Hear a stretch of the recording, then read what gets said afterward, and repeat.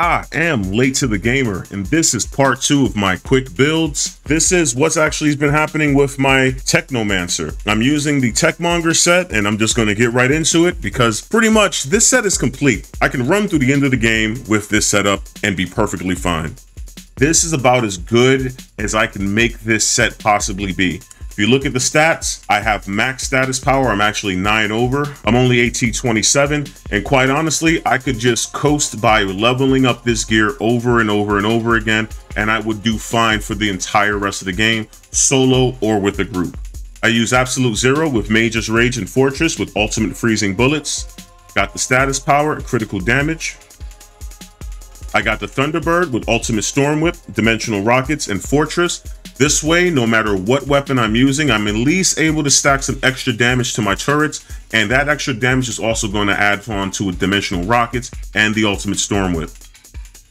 I have the Techmonger's Mask, so my cryo turret with Double Trouble has 2 barrels instead of 1, and I have Arms of Anomaly next. And in the third slot, because I have not been able to find a replacement for this helmet, is Purity, which in the long run is actually a very good defensive mod. And I swear by it to really be a help, especially when you're running solo. I have the Techmonger's Vest with Twins, so 2 cryo turrets can be placed, increased damage in the next mod slot, and Icicle Storm in the third slot, which allows me to blow up enemies who are frozen by the skill.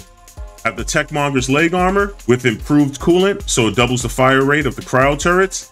I got lucky, got Shatter in the third slot, and was able to put Euthanizer in the second. So between those two, max, I know I'll get an extra 32%. Worst case scenario, I will always be using Euthanizer. The hands, I have Anomaly Echo, Bullet Kindling, and Power Assimilation in the third slot. This is really great for when I'm solo fighting mobs. And plus that Bullet Kindling actually will be procced a lot more than you expect, since one of your Pax Tree nodes will allow you to just add on additional status afflictions when you inflict poison. And finally, I've got the Boots of the Mortal Embrace with Hail Shot, Phantom Dash, and Unstoppable Force. The only piece of this set that I really would like to change out are the hands, because I would love to get something else on here. I will not need the cooldown status very soon. When it comes to the skills and my skill cycle, I've got Blighted Turret going at 3.5 seconds. I'm using the Cryo Turret to time out when my cycles end and when the next one begins. So I would always start out with Blighted Turret, 2 Cryo Turrets, and as soon as I can, throw out the next 2 Blighted Turrets. Then I can actually hold on and wait until my cryo turret is ready all over again to begin the cycle with Blighted Turret and 2 cryo turrets.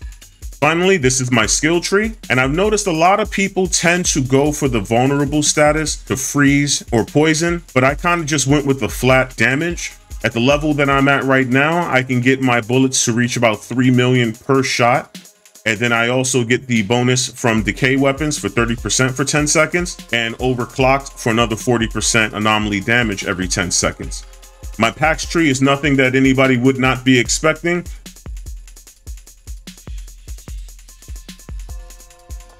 And finally, my Ascension Tree, which is a bit incomplete. The only things I need to start working on here is damage mitigation, damage against elites, and I can actually start grabbing some healing received, because that's going to be actually very important later on as you level up into the game. Some health, armor, any of those things would make a difference.